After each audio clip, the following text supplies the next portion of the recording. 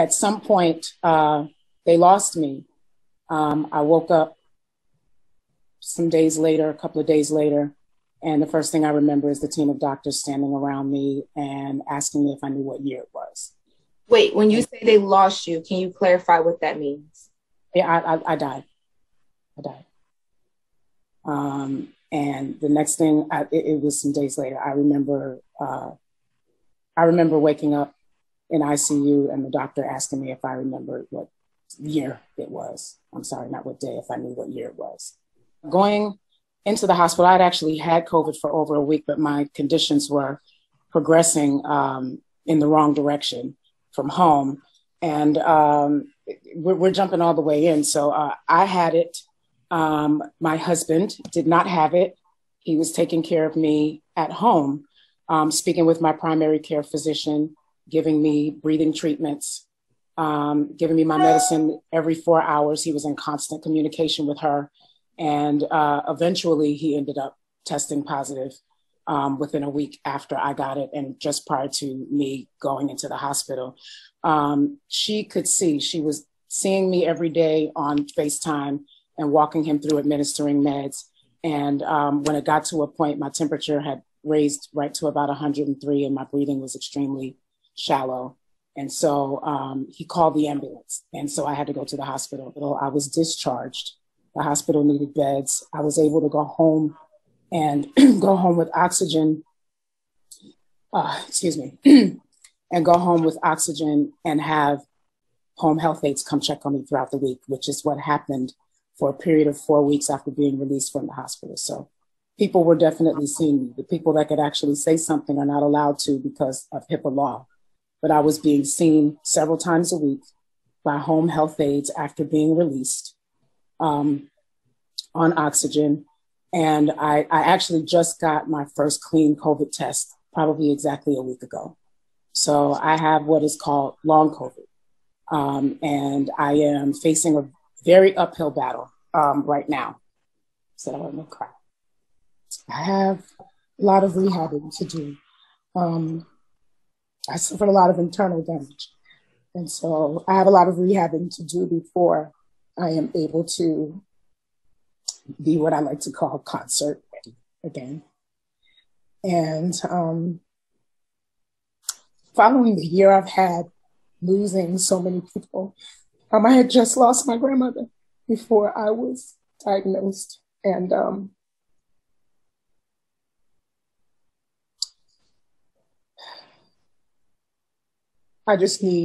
I feel like the only way I can focus on me is to actually focus on me.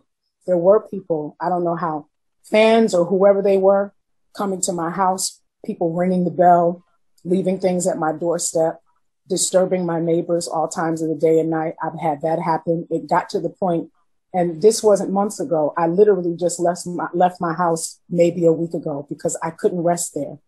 My doorbell was being rung all hours of the day and night. I turned off everything. I wasn't on social media. It hasn't been 2 months since I've seen my sister. It's been a year. I haven't been in the same room with her since my mother's funeral. Prior to that, we hadn't seen each other all pandemic long. That's not new for us. It's not new for us. We've been strained for a very long time. I was never missing. I was in my home. I was being seen by doctors. First and foremost, with 2 people in the house with COVID, we both had COVID. There was no visiting. There was no visiting the house. We both had active COVID cases. Everyone in my family knew exactly where I was. And I have to say that it's really disappointing that things came to this, but it was not true. And even when it comes to my daughter, I feel like she was easily manipulated. People are saying she's a kid. She's not a kid. She's 27 years old. She's my youngest. But in that situation, she was easily manipulated. And to go along with that, she's my baby. I have never been in danger. I am not in danger right now. I am focusing on putting myself first.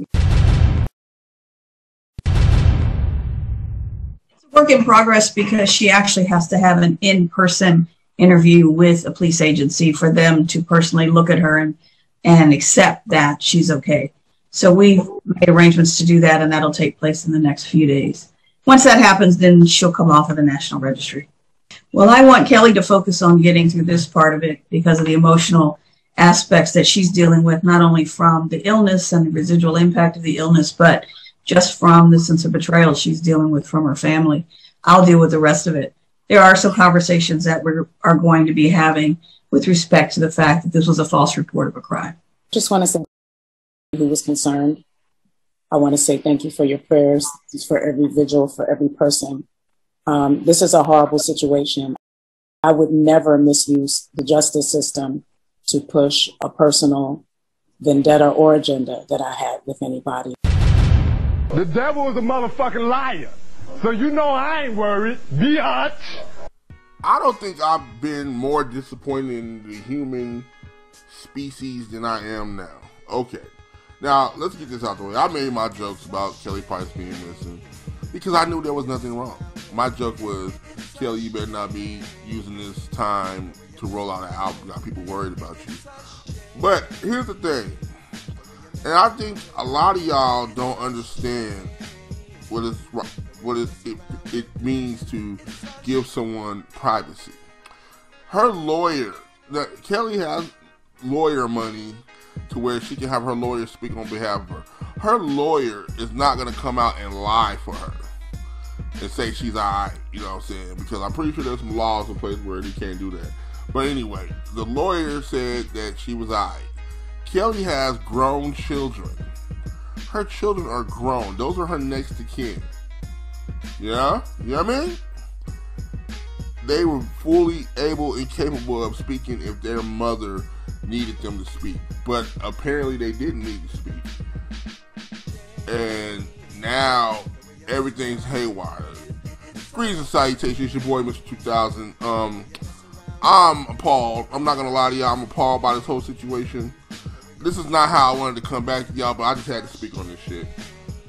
Okay, so Kelly Price has been missing. Well, let me stop saying that. Kelly Price has been absent from the public eye because she had COVID and she was really sick. She, you know, according to her interview on TMZ, she actually coded, which means she was gone for a while. She passed away, but they brought her back.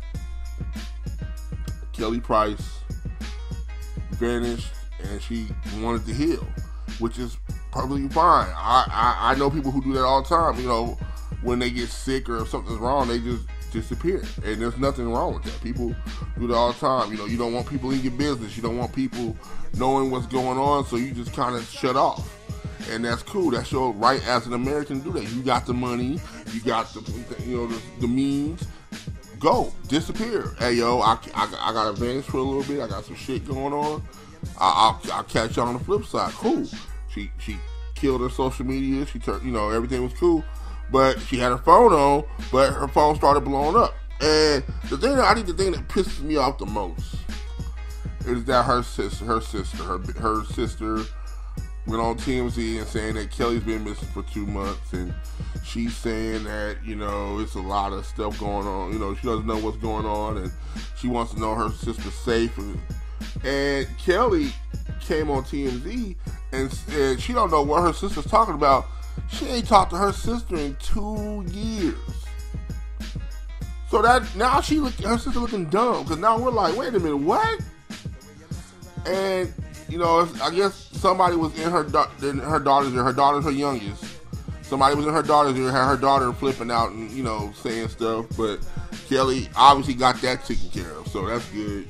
Sometimes you gotta do like that, you know, you don't be knowing what's going on, and you know, your kids. I have a daughter who, you know, if you don't tell her, give her the instruction, she tends to overreact on certain things, especially when it comes to me.